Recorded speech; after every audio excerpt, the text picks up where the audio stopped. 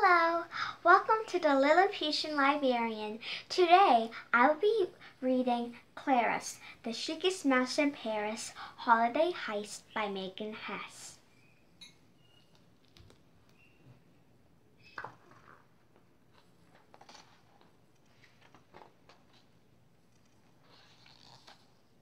In New York for winter was chic little Claris. She traveled so far from her maison in Paris.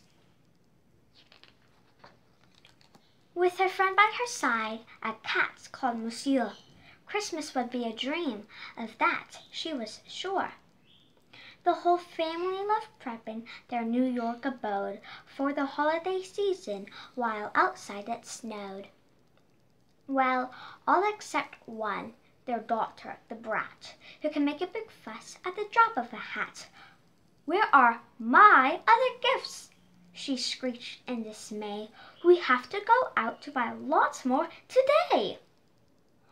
While Madame calmed down her terrible brat, Monsieur pricked an ear. "Oh, did you hear that? What fabulous news! We're out for the day to Fifth Avenue and the Bergdorf's Cafe." Claris clapped with delight. Manhattan won't wait. Now to choose a fun look for this tray lovely date. A fashion show was afoot as she tried to decide on the most festive look for the Upper East Side. A Valentino cape would be perfect for snow, with some fluffy Chanel or Fendi with bows.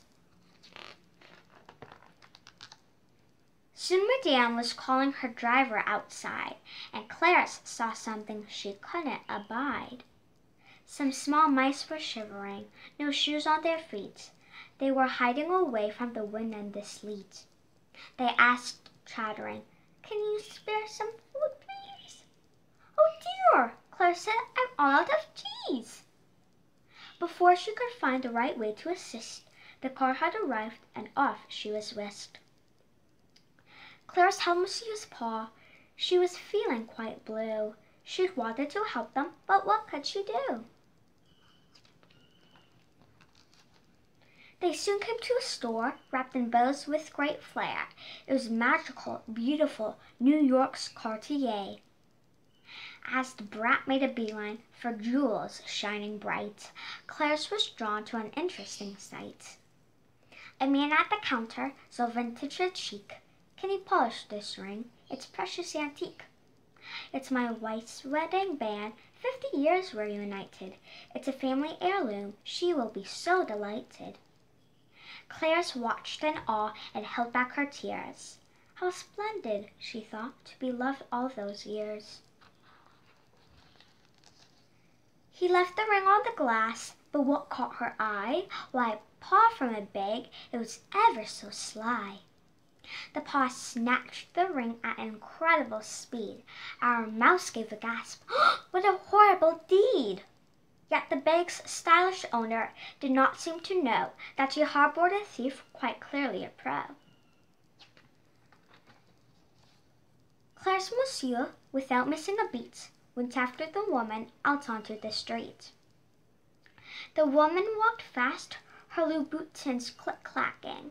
The chase was now on, and it was nerve-wracking. She hailed a cab. Upper East, Lower West? Either way, our two heroes would not stop their quest. "Quick, Claris, jump! They can't get away. This taxi's about to take off for Broadway." As they zoomed through New York, past the lights of Times Square, no one noticed this unlikely crime-busting pair. The taxi pulled up at a grand old town house. "Come on, Monsieur," said a brave little mouse. "Follow my lead. I've a plan that's foolproof." A window was open up there on the roof. They scurried and darted from the rail to the ledge. Stopping this burglar was Claris's pledge. They burst through the window and were shocked to see the spoils of this thief's elaborate crime spree. The smug cat lay sprawled in a jewel-covered nest. Liz Taylor herself would have been so impressed. He admired the ring that he'd stolen that morn, and cast it aside with the others and yawned. Claris quickly marched over and seized back the ring. "You are busted, cat burglar, and I must say one thing. You're not just stealing jewelry, but breaking the hearts of people in love, tearing memories apart." The thief startled, then let out a frightening growl. "Get out, little mouse, or I'll eat you," he yowled. Monsieur bared his teeth, and the burglar shrank back. It seemed Claris was safe from becoming his snack. With the ring in her clutches, Claris was sure they were ready to finish this little detour. As they left, she hoped they had planted the seed that the thief should retire from his incessant greed. "Let's take back this ring. It's high time we split. Cartier closes soon, so let's step on it." They hitched a ride back with a nice horse named Dazzle, arranged by their French friends Ollie and Basil. As they passed Central Park, Claris polished the ring so the man could collect it that same evening.